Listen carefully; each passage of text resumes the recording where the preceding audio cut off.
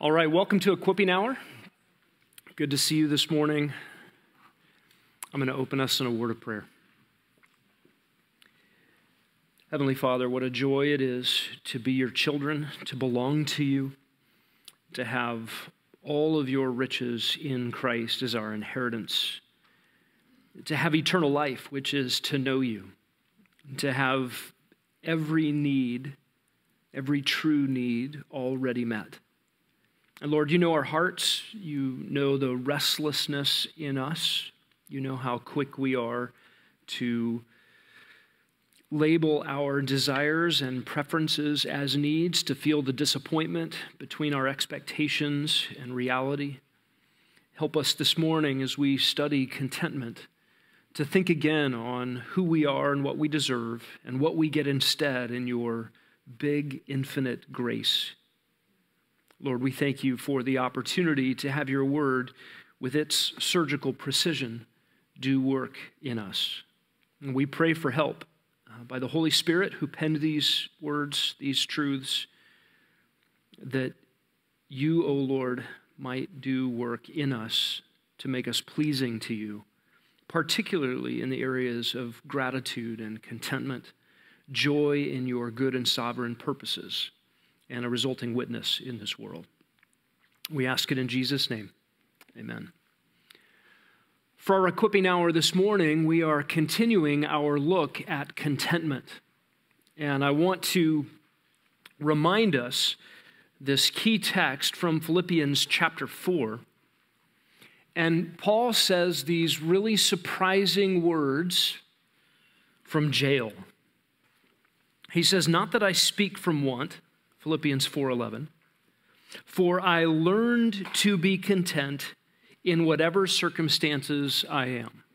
And as we looked last week, we see that rather than bringing my circumstances up to my expectations, Paul leveled his expectations out at the circumstances that God's good hand of providence delivered. And he says, verse 12, "I know how to get along with humble means." That would take a learning curve for us. And he says, "And I also know how to live in abundance."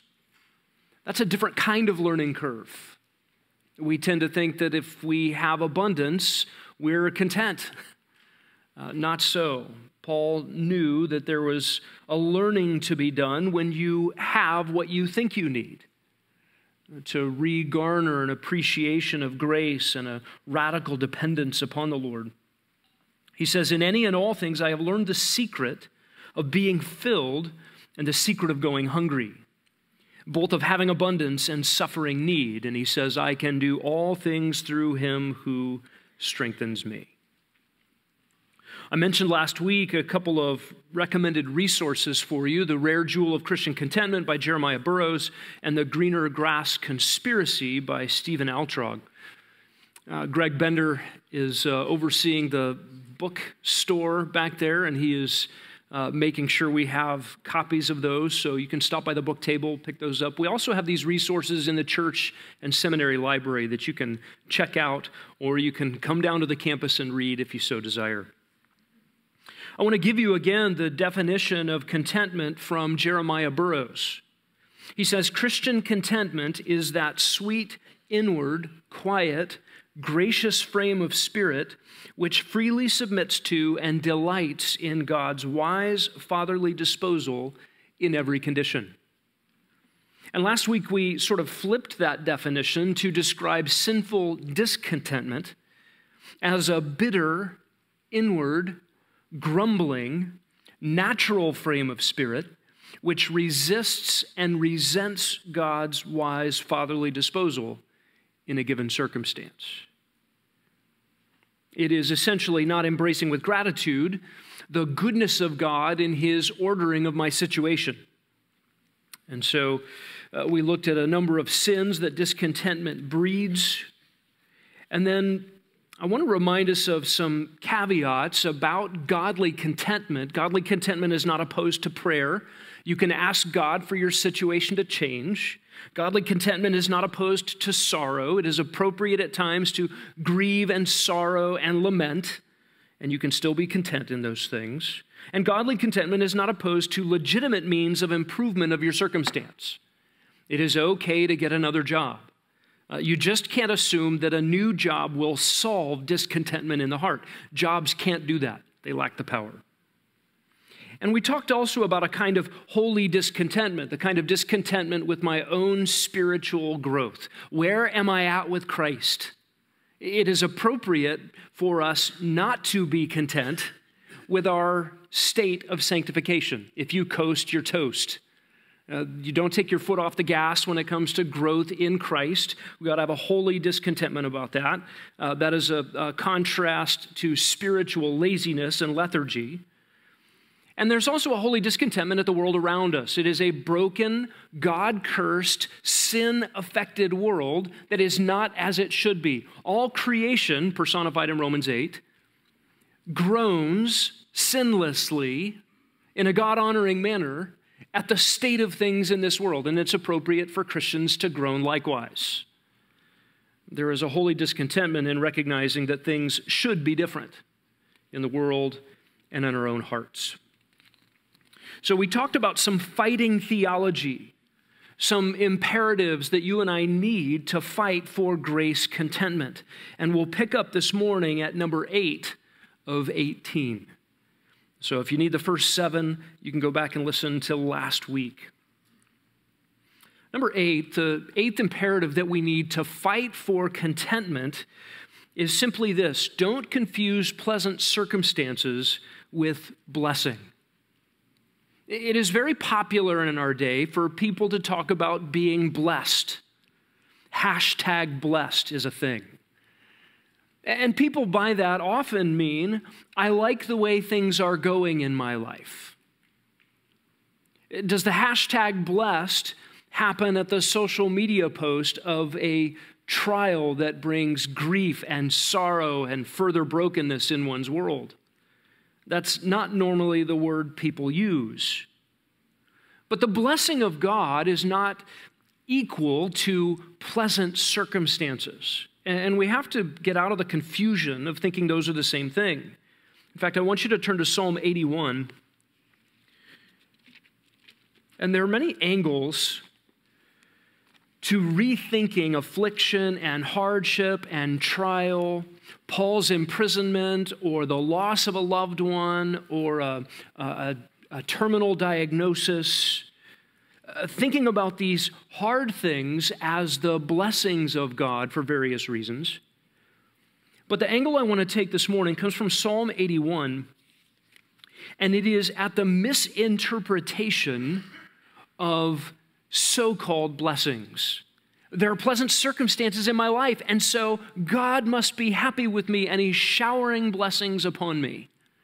Listen, there is no doubt that God sends His rain and His sunshine on the just and the unjust. All of the world benefits from what we call the common grace of the Lord. He loves His enemies, and He provides for them, and they walk around in thankless oblivion at the giver of all good things. But Psalm 81 points out something really interesting. Look at verse 11. My people, God says, did not listen to my voice, and Israel was not willing to obey me. So I released them over to the stubbornness of their heart, that they would walk in their own devices. Oh, that my people would listen to me, that Israel would walk in my ways. I would quickly subdue their enemies, and I would turn my hand against their adversaries. Those who hate Yahweh would cower before Him, and their time of punishment would be forever. And I would feed you with the finest of the wheat, and with honey from the rock I would satisfy you. What is God doing here? He is giving His people over to their own desires, their own heart trajectories. There's a theological category. We label this as judicial hardening. That is, in the justice of God, He hardens you according to the direction you want to go. He solidifies the calcified state of your own wayward heart. Another way to say that is, God may give you what you want. And that would not be a blessing. That would be a tragic judgment from God. So beware when things are going your way and your heart is actually adrift. Beware. God may be reinforcing the drift as a judgment. You may get what you want. You may experience financial blessings in your business. You may experience peace in your family. You may experience a long strain of good health. Things may be going your way. But if your heart is not on the way of fidelity to the Lord, you may actually be in a hardened condition against him. So all of that to say, pleasant circumstances aren't always what they seem. In the case of Psalm 81:11, one category for pleasant circumstances is actually the judgment of God. God lets you get what you want. And this is a pattern you see throughout the scriptures. Men in Romans 1 wanted deviancy of mind and of moral behavior, and God gave them over to their lusts. In other words, a judgment of God that increases their recalcitrance and their rebellion against God. I don't want God, I want this stuff over here, and God may give you what you want. That's not a blessing. Number 9, a ninth imperative for us to fight for contentment is the command to cultivate gratitude. Cultivate gratitude. I want you to turn to Psalm 103.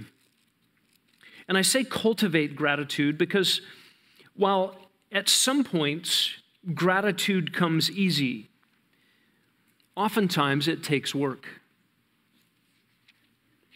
In our home, we, at mealtime, regularly, in a disciplined fashion, in rote fashion, express gratitude.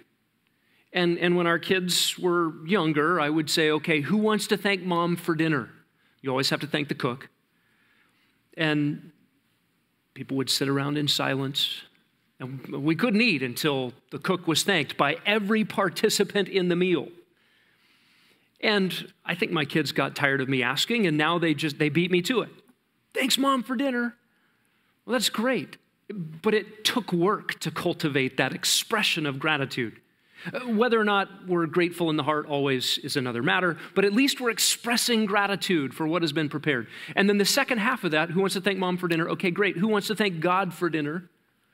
And it is this expression of gratitude that is appropriate every time we eat a meal. And it's an expression of gratitude that we ought to have in our hearts every time we take a breath, every time our heart beats, every time we take a step. For everything that God and his good governance puts into our lives, whether we might deem it a hardship or a blessing, we ought to express gratitude. These are common commands throughout Scripture. Give thanks in all things. Give thanks at all times. In everything, give thanks. These are repeated throughout Scripture because God knows we need the commands. Say it with your mouth. Mean it with your heart. And just a caution about sort of the mealtime prayers, or there are certain times where we just pray because we have to, we're supposed to, we've put a pattern in place. I want you to know those patterns are good, those disciplines are good. They can easily become meaningless. My encouragement to you is just mean them. And allow those rote experiences, those disciplined, cultivated experiences of gratitude, forge gratitude in the heart for all things at all times. Here's Psalm 103, verses 10 to 14. God has not dealt with us according to our sins. He has not rewarded us according to our iniquities. Just stop right there. This takes us back to the first two imperatives we looked at.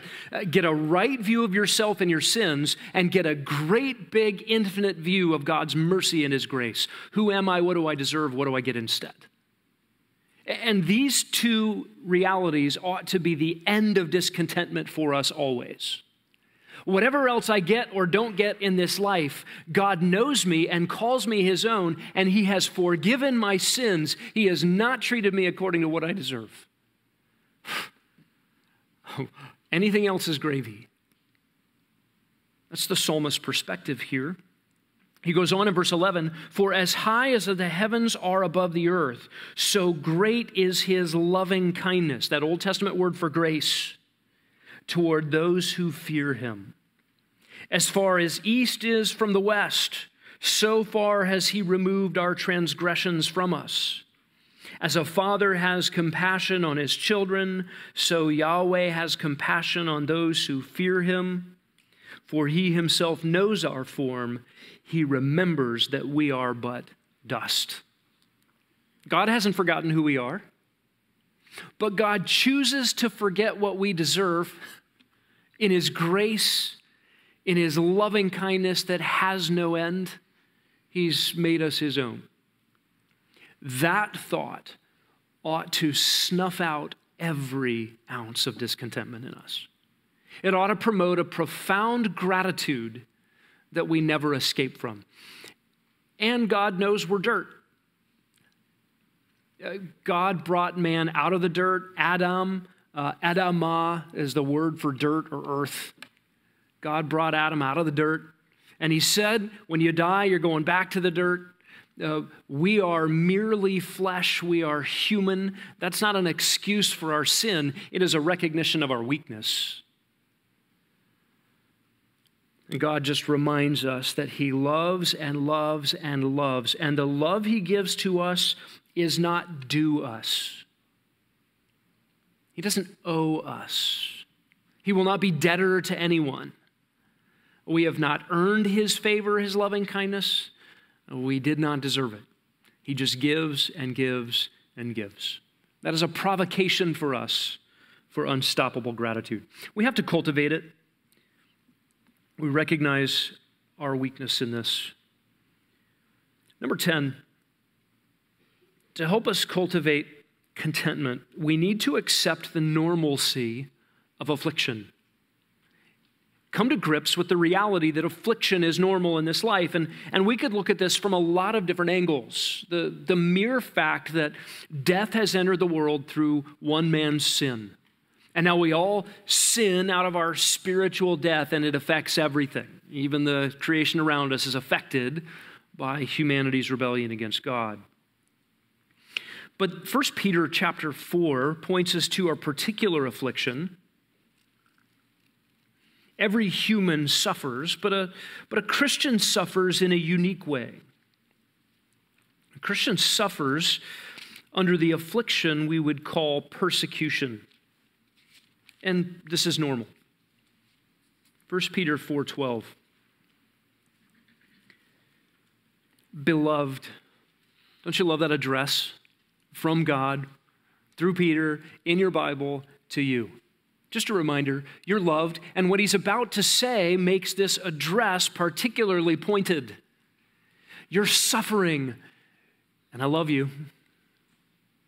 This isn't some sort of plan B or surprise to God, and so God says, "Beloved, do not be surprised at the fiery trial among you. It comes upon you for your testing. Don't be surprised as though some strange thing were happening to you. But to the degree that you're sharing the sufferings of Christ, keep on rejoicing, so that also at the revelation of his glory you may rejoice with exaltation." This is a real help for our contentment.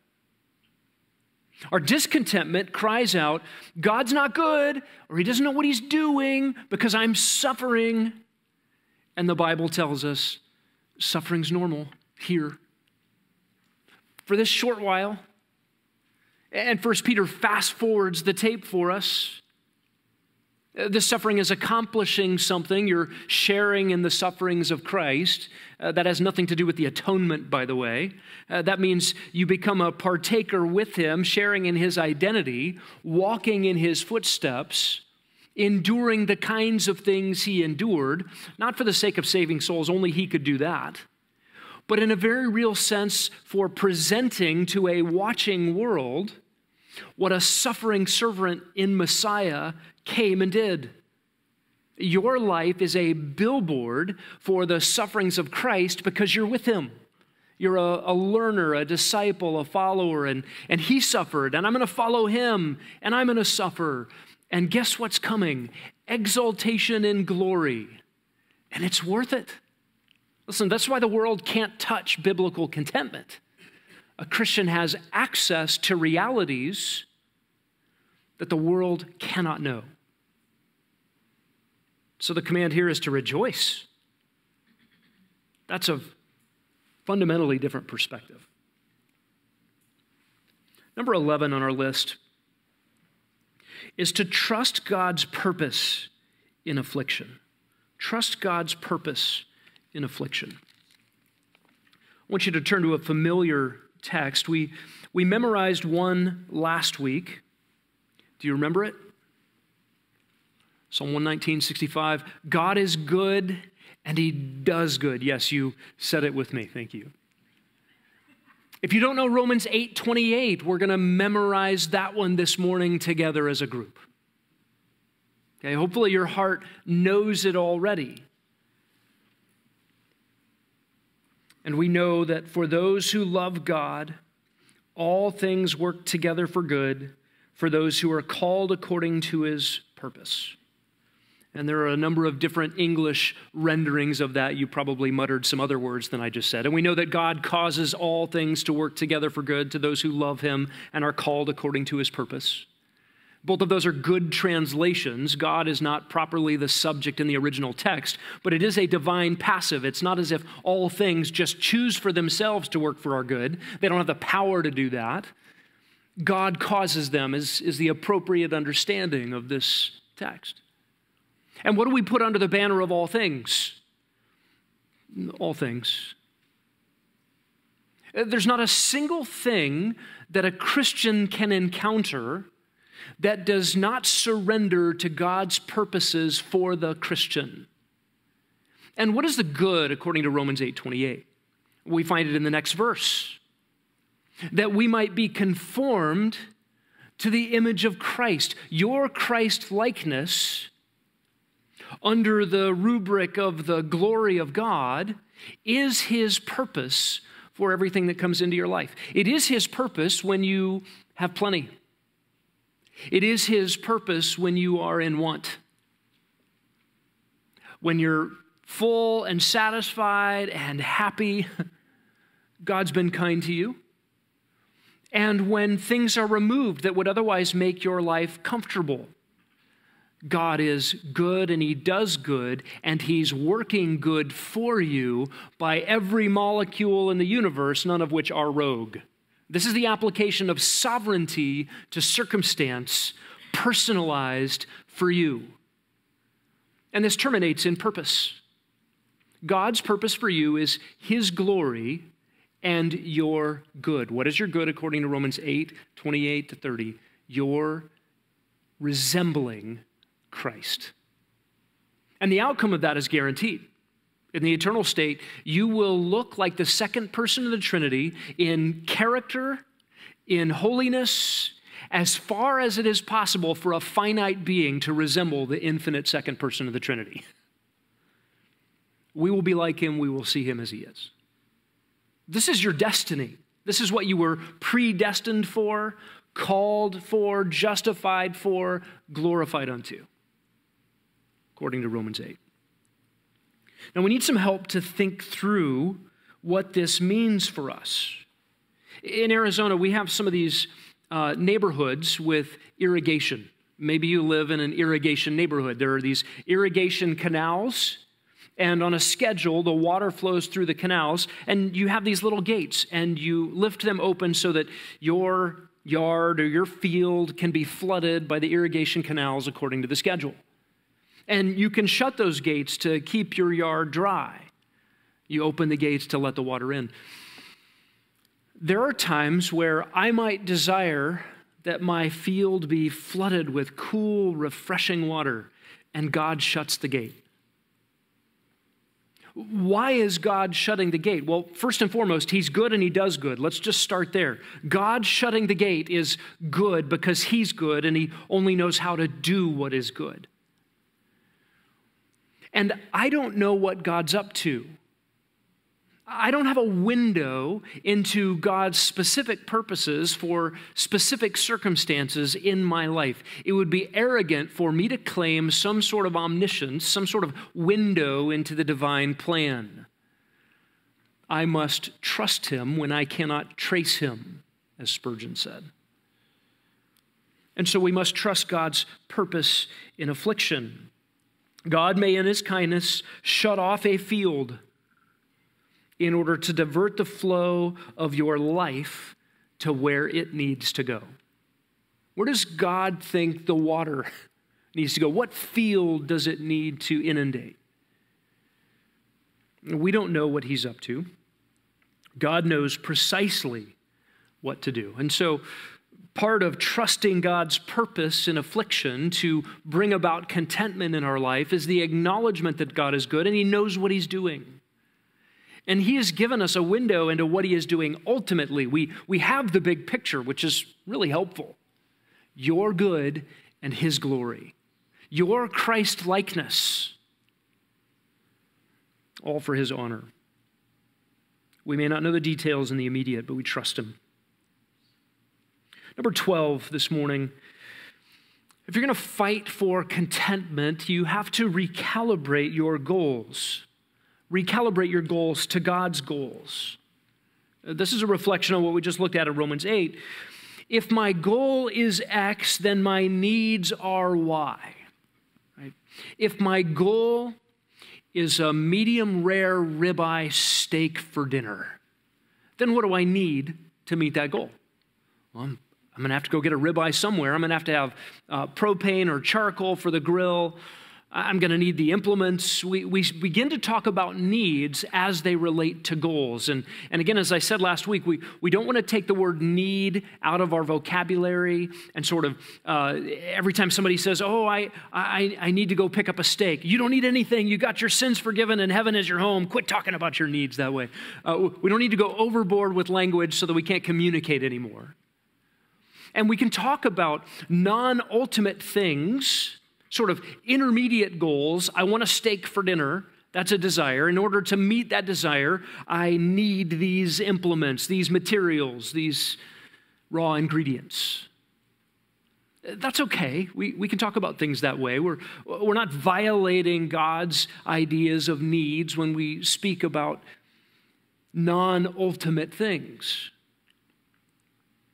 But in the Christian life, if my goal is comfort and ease and health, the kind of health I had in my physical prime, then what are my needs? All the latest vitamins, every surgical procedure, everything that can be done, I need for the technology to improve so that they can make artificial joints better than my originals. And there I've just set my preferences, I've set my desires at a place that demand certain things. And this is where we need recalibration. What is God's goal for my life? My Christ-likeness. If I reframe it that way, what does my Christ-likeness, what does my increase in sanctification need most? If I ask that question, and maybe, and it's kind of a scary prayer, God, whatever it takes for me to be more like Christ, would you do that? What's coming? Because in all likelihood, it is not going to require perfect health, financial ease, everything going my way, easy relationships, snap my fingers and things get done, success after success after success. Though that's often what we pray for and what we long for. If you take James 3 for a second, you know the formula, consider it all joy whenever you encounter various trials. Why? Because trials produce something. And there's a sort of a chain of events in James 1 that terminates in telos, your completion, your maturity in Christ. And if you sort of reverse that, if you start with, I want to be mature in Christ. How do I get that? and work backwards through that section of James 1, you find out that my maturity in Christ comes with perseverance having its effect. How do I get perseverance? Whenever I encounter various trials. And if you work it backwards, you get back to the consider it all joy because, wow, God's answering my prayer. I want to be more like Christ. How do I get that? Let endurance have its perfect work. That's how I get to be like Christ. Great, where do I get endurance? Various trials. Oh, Lord, thank you for this trial. You're answering my prayer. This is a rearranging of our goals. And if we set our goals after God's goals, then our needs become different. If we set our expectations after God's expectations, you will have suffering in this world. Then my needs aren't framed in terms of how do I avoid suffering at all cost, and my needs now become, God, I need your strength for whatever you have for me. I need to learn contentment in case you give me a bunch of stuff, and I need to learn contentment in case you take it all away. My needs change if my expectations are different. My needs change in conformity to my goals. If my goal is to be an Olympic sprinter, then I've got some real needs that are not according to the way I'm living my life right now. And so our needs actually conform to our goals and expectations. Turn to Matthew chapter 6.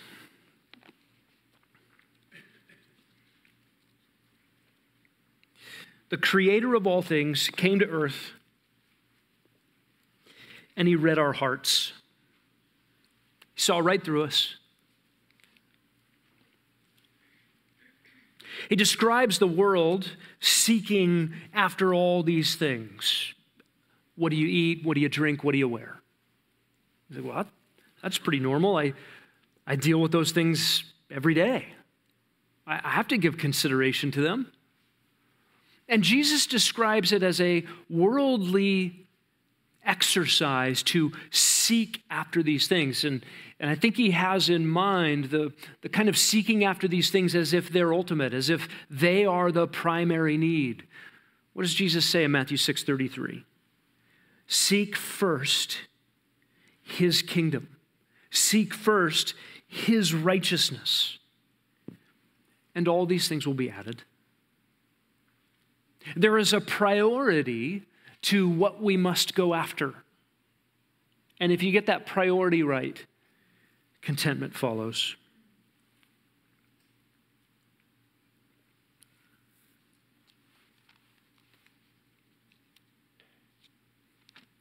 In Luke chapter 10, we have another word along the same lines.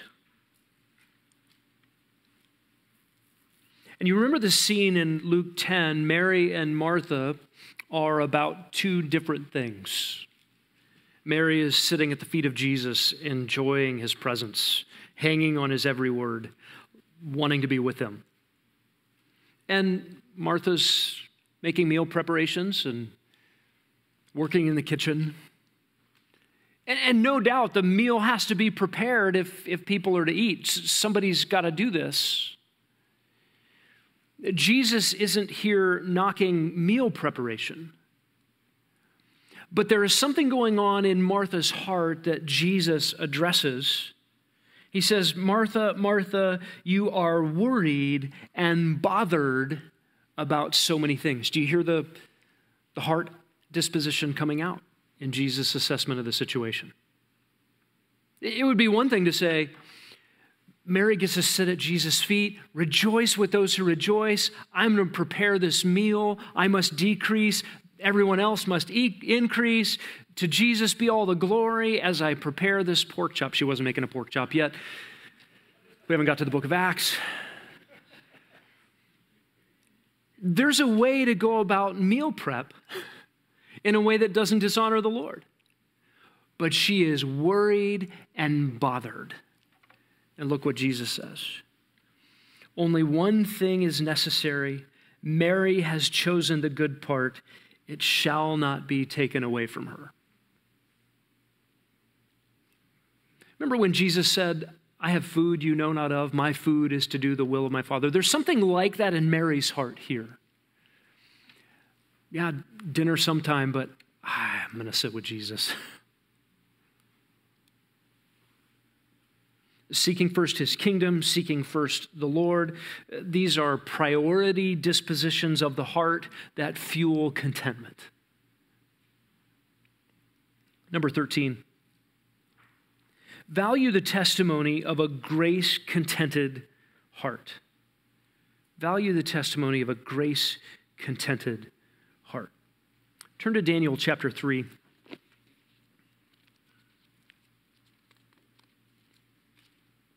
The world watches. The world sees our discontentment. So as we talked about last week, it is the normal language of the world around us to complain.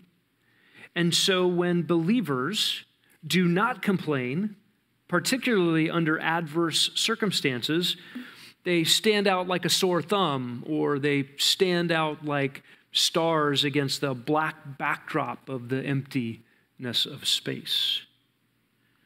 Daniel 3:25, we come across these three young men, Azariah, Mishael, and Hananiah.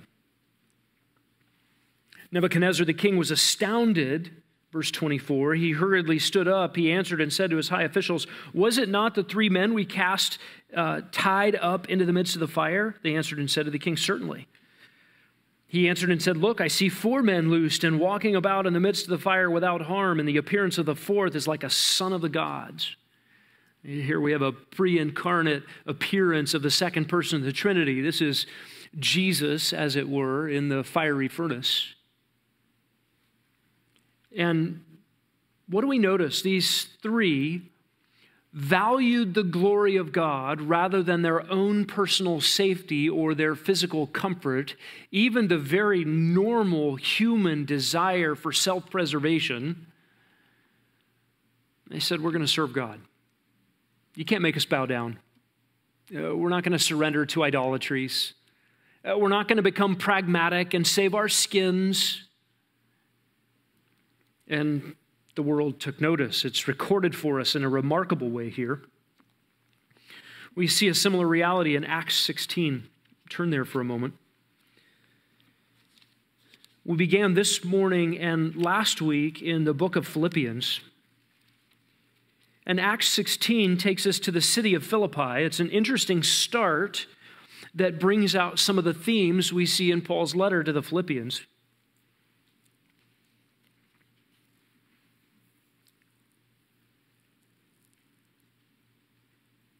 Verse 16, it happened as we were going to the place of prayer, a servant girl having a spirit of divination met us, who was bringing her masters much profit by fortune telling. I'm going to skip ahead to verse 25. Short story there. They were dragged out of the marketplace for preaching the gospel and sent to jail. Verse 25, about midnight, Paul and Silas were praying and singing hymns of praise to God in jail, and the prisoners were listening to them. This is not theatrical. This is not an act. This is not a show. This is just the overflow of contented hearts. Hey, we got to preach the gospel. We got to suffer for Christ's name, and people got to listen to us. And now we have a captive audience to give more praise to God, to give testimony of the gospel. The prisoners were listening to them. Suddenly there came a great earthquake so that the foundations of the jailhouse were shaken. Immediately all the doors were opened, everyone's chains were unfastened, and when the jailer awoke and saw the prison doors opened, he drew his sword, was about to kill himself, supposing that the prisoners had escaped. Why would a Roman soldier commit suicide with open doors? Because it was his life for the task. If prisoners escaped, he would be killed. And so just a matter of honor and duty, he would take his own life because he assumed the prisoners had escaped. Paul cried out with a loud voice, "Don't harm yourself, we're all here." He called for lights and rushed in, and trembling with fear, he fell down before Paul and Silas. After he brought them out, he said, "Sirs, what must I do to be saved?" Here's the guy on the outside of the bars asking the people who were captives of the Roman Empire, behind bars, in chains, prisoners, you have something I don't have. How do I get it? Evidently, it was more than the prisoners who had been listening to Paul and Silas singing and giving testimony. The jailer himself, who was free, is asking, how do I get out of my bondage? The prisoners were the ones in need of some miraculous rescue, and the doors miraculously opened, and the jailer says, I'm the one that needed rescue. How do I get saved? They said, verse 31, believe in the Lord Jesus and you will be saved, you and your house. And they spoke the word of the Lord to him together with all who were in his household. And notice the result. He took them that very hour of the night and washed their wounds.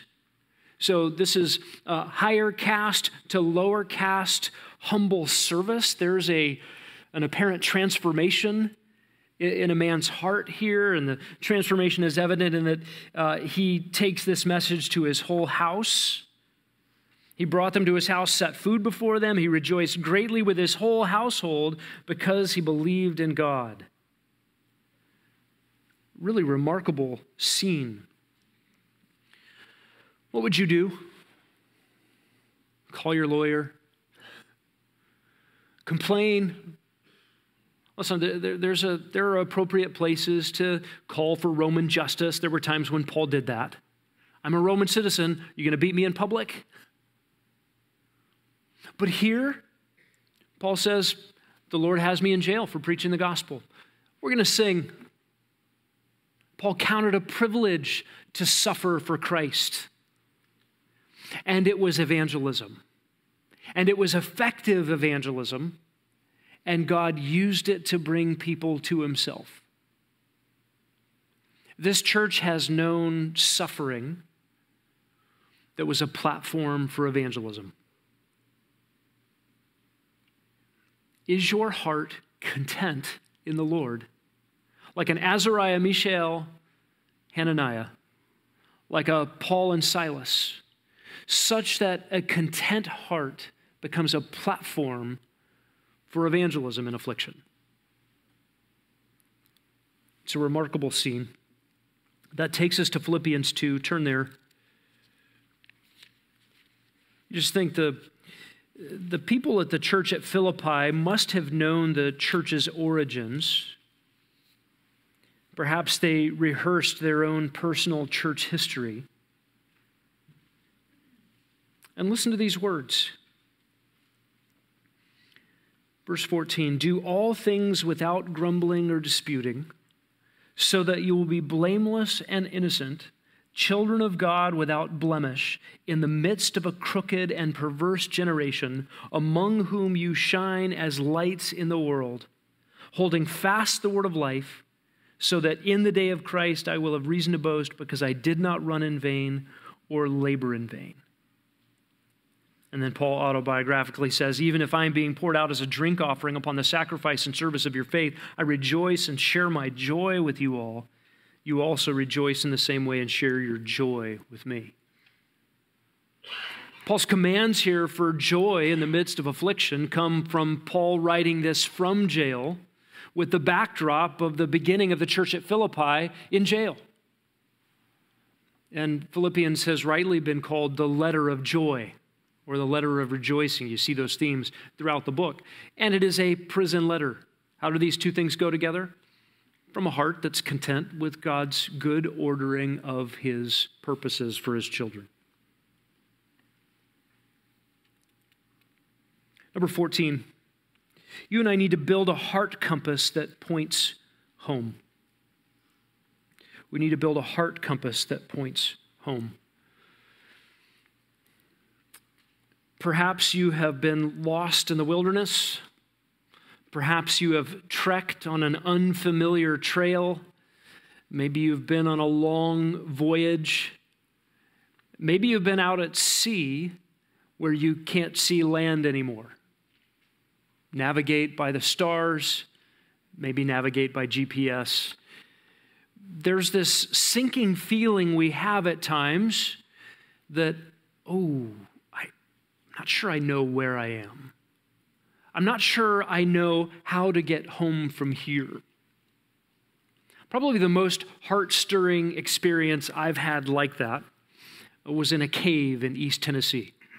And it was a cave I had been in a number of times. It was a cave that had something like a mile or two loop inside the darkness, well beyond the place where any light gets in, the kind of darkness that when everybody turns out their lamps and you put your hand in front of your face, you wonder whether you still have a hand. The darkness is just impenetrable and thick. And I'd been in there with a couple of friends. I'd been in there by myself. And one day, a group of people decided, hey, let's all go together to the cave. And my friend John brought his dog. So we had, I think, 19 or 20 people and a dog.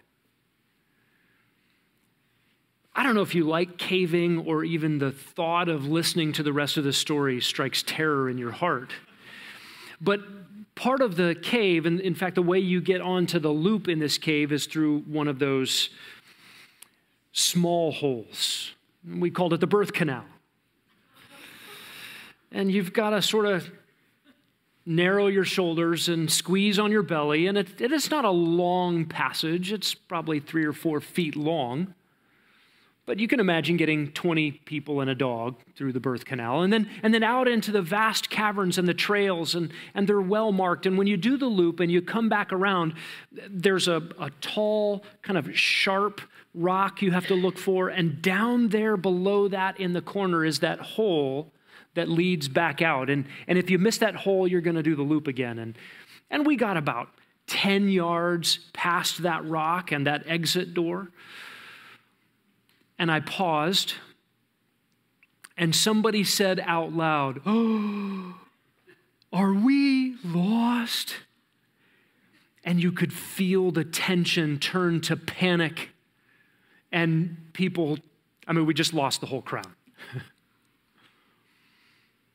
I had to backtrack the 10 yards or so. No, we're here. Here's where we need to go. But it was terrifying, and I had that thought, what if we did miss it? What if we're down here forever? And I've got all these people with me and that dog. We eventually made it out. And then it's another 20 minutes from that birth canal exit until you can start to see light again. And I will tell you that the effect of light on the soul in those moments is profound. Because it says, oh, okay, we still have hiking to do. We've still got to climb over these things and get around this obstacle and get the dog over that rock and whatever. But we can see glimmers of light, and so we're home. We're not home yet. Nobody's taken a hot shower. Nobody's eaten a hot meal. But the feeling of we're home sweeps over the soul and brings recovery. And what I mean by a heart compass that points home is to have that glimmering of light in your soul at all times. Whatever valley of deep darkness you're walking through here, your good shepherd, Psalm 23, is taking you home. And it might be in the next 5 minutes, it might be in the next 5 decades. But do you see the light? Does your heart point home? This is something to cultivate in us. We must have the pilgrim mindset. Again, in 1 Peter chapter 2, we get this perspective. What is a pilgrim? A pilgrim is someone who doesn't belong where he is, and he's headed to where he belongs. 1 Peter 2:11. Beloved, I urge you as sojourners and exiles to abstain from fleshly lusts which wage war against the soul, keeping your conduct excellent amongst the Gentiles. This here becomes a motivation for holy living, for different living, for an otherworldly kind of trek through this life. But it is predicated on a reality. You are a sojourner. That means you're a pilgrim, you're on a trek, and you're in exile. You don't belong here. You and I have to have that mindset. If we're going to have contentment, our contentment can't rest in our circumstances here. Here's not home. Does your heart point home? I'll turn your attention to Hebrews chapter 11 and verse 13. All these, and he lists Abel, Enoch, Noah, Abram, and Sarah, all these died in faith without receiving the promises, having seen them and welcomed them from a distance, and having confessed that they were strangers and exiles on the earth. Listen, God will keep his promises. Every promise he made to Abraham and Isaac and Jacob will be kept to the letter. And yet they died in faith, not receiving the culmination. They lived in exile. They were sojourners. They were pilgrims in this life. That is to be our attitude. And when you have the light, it may still be hard trekking, but you have home in view. Number 15, learn to enlist a right sense of duty. This is not the pilgrim mindset, but the soldier mindset. Look at 2 Timothy chapter 2.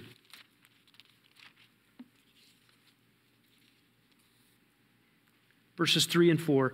Here's the command from Paul to Timothy: suffer hardship with me as a good soldier of Christ Jesus. No soldier in active service entangles himself in the days of the affairs of everyday life, so that he may please the one who enlisted him as a soldier.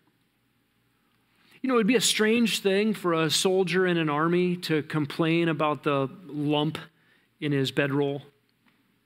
Ah, the food's cold. Where are we going? Are we there yet? Soldiers don't do that kind of thing. I've been reading a biography of Stonewall Jackson.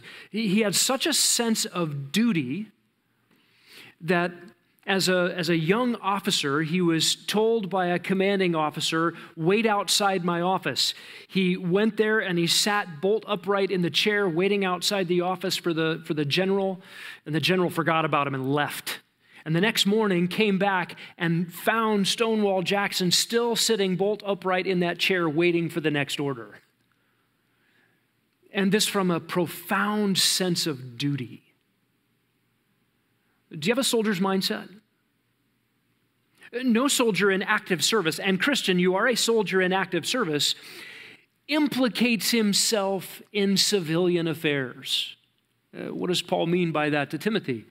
Don't be so absorbed in the things that this world goes after that it distracts you from your duty. Listen, in some circles, duty's been made a bad word. Duty is not a bad word. You and I are obligated by our duty to Christ to follow him, to obey him, to go where he leads, and to do what he says. And in our discontentments, where our expectations are for personal comfort, maybe safety, health, prosperity, whatever it is, we've lost sight of our sense of duty. I've been purchased with a price and I'm not my own. I am blood-bought and I am his. Yes, sir. Where are we going today, sir? And there's no better one to follow. To be a soldier, wanting mimosas for breakfast, afternoon naps, me time, Egyptian cotton sheets, it's just out of place. Number 16, worship God. If we're going to be content, we must worship God. Here's what Jeremiah Burroughs says. Suppose God said, I will use you in a suffering condition, and I will have you to honor me in this way. What if God just wants to use you in a suffering condition for his glory, for his purposes? What ought our mindset to be? God, I will worship you. You must increase, I must decrease. Use me as you see fit. Soli Deo Gloria. From you, through you, and to you are all things. To you be the glory forever. Amen. Worship God. What is a picture of worship in Romans 12:1? In view of the mercies of God, Bring the whole walking carcass of your life up onto the altar of sacrifice and service to Christ. Be a living sacrifice.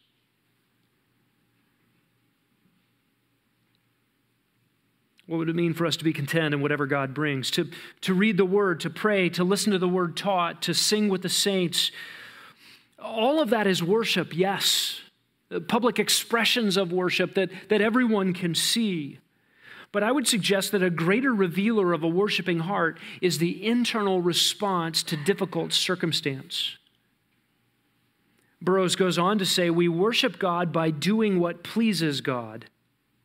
And we do as well worship God by being pleased with what God does. You see, the grumbling heart just took the sacrifice off the altar. The grumbling heart just stopped worshiping God and began bowing to the altar of self-love. So to have contentment, we must worship God. I'm going to go back to Psalm 119. And that verse you memorized last week, verse 65, begins a stanza that is so helpful for us in understanding our relationship to God in affliction. Listen to the first words. You have dwelt, said that wrong. You have dealt well with your slave, O Yahweh, according to your word. Is that your heartbeat? God, you are good and you do good. In affliction, you have dealt well. I'm your slave. And he says, teach me good discernment and knowledge. I believe in your commandments. Before I was afflicted, I went astray, but now I keep your word. You are good and you do good. Teach me your statutes. The arrogant have smeared me with lying. With all my heart I will observe your precepts. Their heart is covered with fat, but I delight in your law. It is good for me that I was afflicted, that I may learn your statutes. The law of your mouth is better to me than thousands of gold and silver pieces. This is the worship of God in affliction, recognizing God's good purposes in affliction. Enemies may be having their good days while I'm afflicted, but it is good, and you've dealt well with me. It's a worshipful heart. Number 17, look to the example of Christ. You remember the words of Isaiah 53, he did not open his mouth. He went like a sheep to the slaughter before his accusers. When we think about what it means to be content, we look to Jesus. He did not in those moments seek to preserve his reputation or the esteem of others. He did not avoid the physical pain of the cross. He did not worship the normal creature comforts. In fact, he said the Son of Man has no place to lay his head. And he was perfectly innocent and perfectly content to absorb the injustices. Mark 14:36, you remember the prayer in the garden. If there's any other way, but your will be done. Jesus' contentment was bound up in his service to the Father to rescue a people for his own glory. And number 18, lastly in our list here, we must depend upon the strength of Christ. I'll turn your attention back to where we started in Philippians 4. And this verse that almost every high school football player has memorized. I can do all things through him who strengthens me. We can beat those other guys, and they're saying the same thing. The posters are in both locker rooms. I can do all things through Christ who strengthens me does not guarantee the victory in a football game. It does not guarantee getting out of jail for Paul. Paul wrote this from jail. He did not mean, I can get out of jail through Christ who strengthens me. And he had good precedent. The doors swung open in Philippi for Paul to get out of jail before. And he's in jail here in Rome writing to the Philippians. He's not getting out while he's writing it. What does he mean, I can do all things? in this context. The context tells us the all things he refers to. From one end to the other of the spectrum, abundance and poverty, having lots of stuff and having nothing. I have learned to be content. I can do all things. And where does Paul get his strength? From Christ. From Christ. From being vitally connected, abiding in Christ. Apart from him, he could do nothing. But in Christ, with Christ, by the strength of Christ, joined to Christ, Paul could be content. Listen, afflictions test our theology. Our response to afflictions, if it's discontentment, reveal that our joy in God's sovereignty is not what it should be, that we have not embraced with gratitude God's goodness and his good ordering of our circumstances. I want to thank you for the last 2 weeks of listening in to me giving biblical counsel to myself. You got to sit in on my own private session. Contentment is not easy. Discontentment comes natural. And we need help in this, don't we?